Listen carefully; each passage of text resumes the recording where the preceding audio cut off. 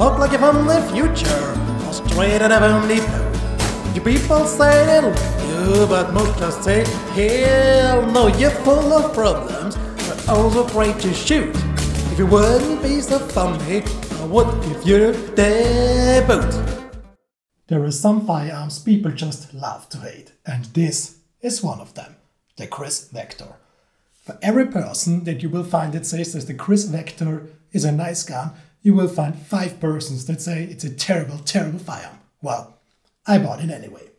This one is the current Gen 2.1 version of the Kriss Vector. And as you can see, it's the green color version that has been discontinued after I bought it. Guess I was the only one who liked that kind of halo vibe going on with the green color. My setup is based on the Kriss Vector pistol. I installed the Kriss Vector foldable and retractable Kriss Vector 2.1 stock on this firearm to make this essentially what you Americans would call an SBR. I also installed a sound suppressor by the Norwegian company A-Tec via direct attachment. And this one is an SMG suppressor for 40 cal, so that's also usable for 10mm. If you're wondering, is 10mm actually a good choice to be suppressed? Well, yes it is, because there are several 10mm factory loads that are already subsonic. So this one is like the better 45. The Kriss Vector has attachment points for Picatinny Rails on both of its sides. I just opted to install a single Picatinny rail and not the one on the left side, because else it could interfere with your hand when you're trying to operate the bolt lever. There is also a Picatinny rail on the bottom, and this one comes pre-installed. Because I'm just using the Picatinny rail on the right side, I've opted for a light and laser model, so I can have light and laser at the same time, and I positioned it so that I can operate it well with the reach of my thumb.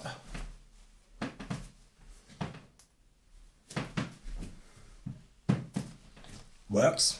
There is a Picatinny rail on the top of the firearm that goes the full length of the firearm, so you pretty much can mount everything you want up there, including some very big scopes if you desire.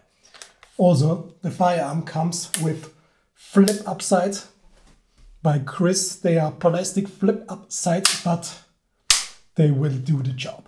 Of course, it's recommended to use some sort of red dot scope. I personally opted for the SIG Romeo 8T because I like the form factor, but this fucking front cap of the Romeo T keeps coming off, so it's no sense to trying to push it back in, because within the next few shots it will just come off. Well, SIG, that sucks. Please make a better one. Thank you. When you're choosing a red dot scope for your Kriss, be sure that you don't get too low, because else you wouldn't be able to aim for it correctly. So whatever red dot sight you pick should at least have co-witness height, and that one will work. The Kriss Vector has just a 5.5 inch barrel. This is rather short if you look at it for this huge size of a firearm. Without the folding stock, the firearm is 425mm long, or just over 16 inch. So that's a lot of firearm for such a small barrel. There are also versions of the Kriss Vector with a 6.5 inch barrel that has some sort of handguard, and there is a carbon version with a 16 inch barrel that has some funky sci-fi looking fake suppressor cover over it. Well, I guess some people like that. I prefer to have a real suppressor on my firearms. Even without a suppressor, this is a very front heavy firearm. So when doing reloads, it's kind of hard to get it up to where it should be. You see, I'm already starting slightly shaking, and I'm just doing a video now and not even trying to be there on target. Now let's talk ergonomics. The magwell is designed that you can use it as an impromptu vertical grip, which is a pretty nice idea. But the mag release is right where your hand is going to be. Well, I first thought, yeah, people telling me that they lost the mag when holding it at the mag release, come on, that's bullshit. Well, at least so I thought, because after a few shots at the range, when I freshly got the firearm, it happened to me too. If you're trying to grip it very firmly, it's possible that you push the mag release without actually wanting it to do. So that's not really a good way to hold this firearm. Well, easy solution for that problem, right? Just don't hold it there, just hold it on the handguard. Well, that seems like an easy solution, but the palm of your hand actually touches the mag release again. So if you're trying to grip it firmly, this is what can happen. Left-hand shooters don't have this problem if they're using the handguard to hold this firearm. The fingers are not near the mag release, but if they're holding the mag release again, the fingers will be very close to the mag release. So if they're trying to get really in there's a chance that the magazine will drop. My solution for this issue is a stubby vertical grip. This makes the Kriss so much more easy to hold and you are nowhere near the mag release. Of course, if you can't legally install a vertical grip because it would SPR the firearm or any other firearm or whatever the rules in your country are that prevents you from using a vertical grip, there is an angled foregrip from Kriss that mounts somewhere here and kinda extends this one forward and acts like a hand stop that prevents you from going too much to the back and therefore prevents to accidentally press the mag release. Oh, and speaking about hand stops, I highly recommend using the Kriss Vector always with a hand stop, because without the hand stop it would be so easy that your fingers slip forward to a place where they shouldn't be in front of the barrel. Even when I'm trying it like this way, this is probably a chance of getting burned, but without the hand stop there is way too much risk to get up front and burn your fingers. So always use a hand stop when using a Kriss Vector. Now let's talk controls of the Kriss Vector. There isn't everything bad with the mag release. If you're looking closely, you can see grooves in here and here. That means you can take your finger, put your finger inside the groove, push the mag release and pull the magazine out in case it should get stuck. So that's actually a pretty nice idea to get stuck mags out more easily. If you're looking at the bolt lever, that one is a foldable design. It's also kinda curved at the front so that you can more easily get your hand in to fold it open. So you don't need to fold it open and then pull it back. You can just pull it back with a single motion. Also, this is the bolt release. See how stuck out it is at the moment? That's big enough that you can give it a good old slap if you need to release it more quickly. Also, the bolt release has a neat little design. You can use just the left hand to pull it back and lock it in. You don't need to, like pull it back and try to cramp in or whatever. Just pull it back and with your thumb push it in and the manual bolt release is engaged. The safety is the only control part on the Kriss Vector that is on both sides. You can easily access it with your trigger finger and with your thumb. As a bonus, there is a compartment in the grip area that you can use to store, I don't know, a cleaning set, snacks or whatever else fancies you. You're probably wondering, why the hell did I pick the Kriss Vector in 10mm instead of 9mm or 45? Well, my idea was to get a 10mm firearm for home defense in the compact carbine form factor. And there is not really that many options in Austria for that one. So I opted for the Kriss Vector. And also, just look at 10mm versus 45. The 10mm is such a mean bullet. All centerfire variants of the Kriss Vector use Glock magazines. This one being the 10mm version, it uses the Glock 20 magazines. Because the Glock 20, well, is chambered in 10mm. Makes sense, right?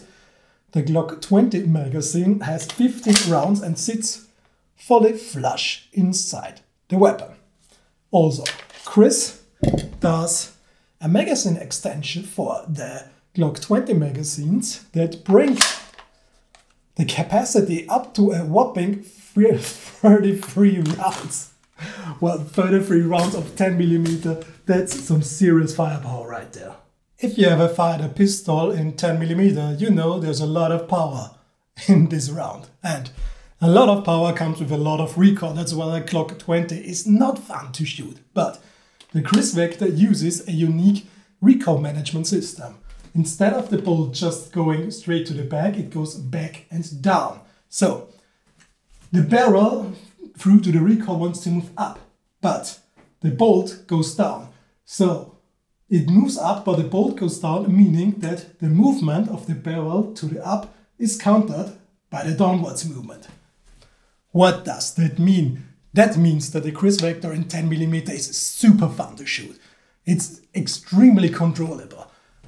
It's very easy to put fast shot placements right next to each other because the barrel movement to the up is very, very limited. Of course, there is still a bit recoil, but for my feeling, it's not moving up like it should. It's more like trying to get a bit to the right, which is probably because I'm right-handed, but it's so fun to fire this 10mm firearm. What's not fun is the trigger. Kriss calls this a pivoting single-stage trigger, but actually it feels more like a crappy two-stage trigger, because there is the first phase where you can move the trigger without any resistance whatsoever. After that, the resistance starts and the trigger slowly creeps. I'm still creeping, creeps until it finally releases. Let me show you that again. There you go. No resistance, and until then it starts to creep. Of course, if you're doing fast shots, that's not a big problem, but if you're trying to do precise, slow shots, this feels kinda crappy. Well, I would prefer if at least this phase wouldn't be there, and if it just would start here with the trigger, or if the second phase of the trigger would be less creepy and more crisp. Well, crisp and crisp, you would think that would actually fit together, but no crisp trigger here. Even though the trigger of the Vector isn't made for precise shooting, it's very easy to make groups at 25 meters where the bullet holes touch each other. So it's pretty much what you get from a 5.5-inch barrel with a stock. Doesn't surprise me. Other people can shoot super close groups with a pistol at 25 meters too without a stock. Unfortunately, I couldn't test this one at longer ranges because in Austria, the shooting ranges that go from 100 meters to 300 meters really don't like if people turn up with short barrel pistol calibered carbines. Anyway, from my experience with shooting ranges that actually allow using short barrel firearms at longer ranges, this one should be very easily hold center mass at 100 meters. Because the 10mm is a good one and 5.5 inch is good enough for that one. Now let's get an inside look of the Kriss Vector. With the Kriss Vector, the roles of the upper and lower receiver are reversed. The lower receiver holds everything from the barrel to the bolt that's relevant to actually fire, while the upper receiver holds the trigger. So you can disassemble the firearm without tools by removing pin number 1, pin number 2, and there's pin number 3. That will separate the lower from the upper receiver like this. The upper receiver of the Kriss Vector is almost like a reversed bullpup. Why, you may ask? Well, a bullpup has the trigger at the front and has the hammer on the back and needs to connect those somehow. With the Kriss Vector, the hammer is on the front and the trigger is on the back that is connected. There is one final pin left, and this pin gives you access to the bolt carrier and the bolt. Just remove it without tools, and there it goes. There comes the bolt carrier, and here comes the bolt that's attached to it. As you can see, the bolt is attached this way so that it can actually move around the corner. And if you want to put it back in, you have to make sure that the bolt goes to the right rail and the bolt carrier goes to a different rail here. That's it. Now, let's have a look inside. And you can see how the bolt actually moves around the corner and back up again. Here's it again. There's the bolt. Check that out. It moves back and it follows the bolt carrier into the downward movement until, of course, the spring is fully compressed and pushes it back up. More movement in the gun means more dirt that can slow the movement down, and that's especially when you're using a suppressor. So, if you're using a suppressor with the Kriss Vector, you should really clean the firearm after every shooting session. And be sure that it's good oiled or greased. I personally using grease in the rails of the section and oil on the bolt to keep it nice and wet. But of course this means you have to clean out the dirty grease after each shooting session, because else the dirty grease will slow down the bolt instead of making it move more faster. Well, same one goes for oil. Don't you be a lazy oiler and just oil the dirty gun. Clean the gun first, oil it later. That will help you run the Kriss Vector without major problems. Now that I mentioned problems, the Vector has a very bad reputation for having lots of problems. I'm afraid I have to say that this is true. I've spoke to many Vector owners, and the people with the 9mm version seems to have the most problems with failure to feed, failure to eject. The 45 version has the least problems, it seems. Many people with the 45 version they say it's a good firearm and they work very well for them. And the 10mm version is somewhat in between. Some people have problems, some people don't have problems. Wow. Unfortunately, I'm not one of those people who ain't having problems. The problem that I have with the Kriss Vector is, if I manually operate the bolt to load the first bullet of the magazine, I have to really push it all the way back and release it very fast. If I just, like not going forward or release it too slow, the 10mm round will get caught on the ramp right about here. So I always have to make sure that I have to fully engage with, macho style, engage my Kriss Vector. Wow. Unfortunately, that's a buzz killer for me, because if I cannot load the firearm in a stress situation so that's 100% reliable, then it's not a home defense gun for me. I won't use a gun in a stress situation or in a competition if I can't say that it's 100% reliable. Well, I tried different oils, I tried different greases, I tried to polish the ramp, but the problem keeps persisting. And I personally think that this is a problem of how Kriss designed the Vector. The feeding ramp is just too steep for the longer 10mm round, because the 10mm round is longer than the 45 round, and the Kriss Vector was designed for the 45 to begin with. So I do wish Kriss would look again at the 10mm version and maybe try to change the feed ramp a bit in the future so this problem won't happen again. Just to make this perfectly clear, this problem only occurs if I load a fresh magazine and pull the bolt to load the first bullet manually. When firing, there is no problem with feeding or ejecting. This is really just with loading the first bullet, which is kind of interesting, but hey, that's how it is. Also, when using the bolt release, it also works. There is really just a problem with manually loading the first bullet when it's not fully from back and released very, very fast. But again, that's not stress-proofed and therefore not reliable. Let's sum things up. The Kriss Vector exceeded my expectations and disappointed me at the same time. Exceeded because it really tames the 10mm so well. It runs super great with the A-Tec suppressor and is a good suppressor platform, and 33 rounds of 10mm is some serious firepower. But, and there's always a but, the problem with working the bolt to load the first bullet being not 100% reliable is a big issue for me. So this one makes it not a home defense gun for me, and therefore I feel like I wasted my money because I wanted a good gun for home defense. This one is not 100% reliable, so waste of money. On the other hand, what I did get is a great blinging gun that is lots of fun for tactical drills and for just having fun at the range. Although it's not usable for home defense for me, and I won't use it in shooting competitions because it's prone to failure, because, as I said, the bolt issue.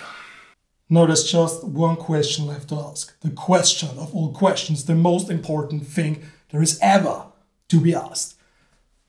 Will the Kriss Vector G36 carry handle? It absolutely will. Just look how perfect it fits up there, like it was always supposed to be like this. This gives the Kriss Vector some points in the lovability department, and God knows, the Kriss Vector deserves some love. It's not a perfect firearm, but it kinda has a place in my heart. It's definitely one of the firearms I really enjoy bringing to the range. It's just not the firearm that I enjoy bringing to work or home defense. That concludes my review of the Kriss Vector, and if you guys and gals feel like supporting me, you can go to scarred.redbubble.com and get your G36 carry handle on t-shirts, mugs, bathroom maps and whatsoever. Until we meet again, auf Wiedersehen!